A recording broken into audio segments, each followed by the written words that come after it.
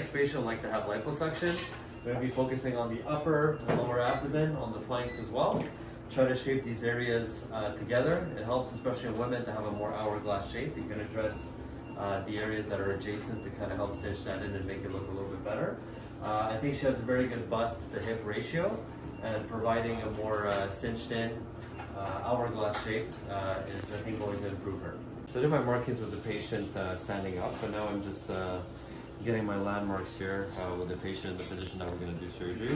The position is a little bit extended, so you don't have the pelvis here like flexed like this. You have it a bit down, so it's easier to do the liposuction and less chance of causing an injury to the abdominal or to the chest wall.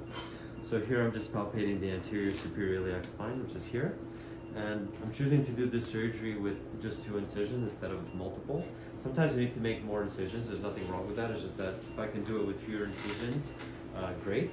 So I'm trying to pick an incision here that's going to allow me to address, I'll show it to you on this side, to address the flanks, but also the upper and lower abdomen without irritating too much this area, and without having to rub too much on the bone, just to keep it nice and soft. There's also an important nerve there that I'm careful with. So I just want to make sure that I can do the most amount of surgery with the least amount of incisions in a safe way. Now when I'm infiltrating, I'm using this cannula here that has a few holes in it, just to inject some of the fluid that I use for the liposuction. I'm using a Tumescent technique, which means that I'm filling it to enough of a point here to minimize blood loss and to have some turgidity to the tissue, so they're a little bit stiffer, so you can do liposuction a bit more evenly with the least amount of blood loss. And I'm taking my time here to infiltrate the entire area where I'm going to do surgery and a little bit beyond that, just to make the patient more comfortable, because the solution also contains some local anesthetic. So the type of liposuction technique that I use quite often is the SAFE technique, which is an acronym for separation, aspiration of fat, and equalization. Right now I'm working on the S part of that. I'm separating the fat with a cannula like this.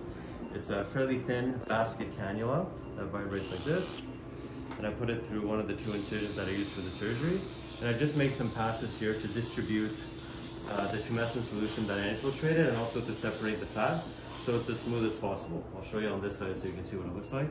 So again, not very superficial. I go fairly deep here. This patient is a little bit fibrous, which is totally fine, but that's what you see, that's what you see the cannula retracting a bit. So I'm just doing a few passes to show you, and then I'll do it throughout the surgical site, and after that we'll move on to the aspiration. I started doing the liposuction, so I've separated all the fat, and now I started aspirating. I did a good amount of liposuction on this hemi-abdomen. It's not completely done yet, but I just wanted to take a little pause to show you guys the difference. So here on this side, which hasn't had any aspiration yet, I haven't removed anything. It's about this thick. This is kind of what the pinch test looks like. And the same equivalent area here is now this thin. So I don't want to make it too thin. I still think we need a little bit more to go here. But just to show the difference already, it's already this. And there's more surgery to come. I'll do the pinch test again from over there. So this is the area that was already liposuction, even though I'm still going to liposuction more. This is what it was before we started, with a bit of infiltration in it. So you can see the difference. You want to get to something that's thinner, fairly uniform like this.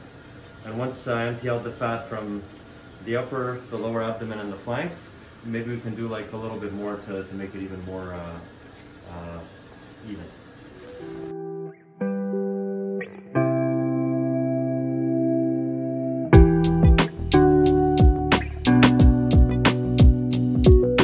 Surgery's done. So just to recap, liposuction of the upper abdomen, the lower abdomen, and the flanks. Feathered everything in with the adjacent areas to make them more even, so there's no step. The abdomen is flatter than before. Didn't overdo it. Remember at the beginning the thickness was a little bit bigger. Now we're into something much thinner. I don't want to press too hard here because I equalize everything nicely. And I think she'll be very happy with it.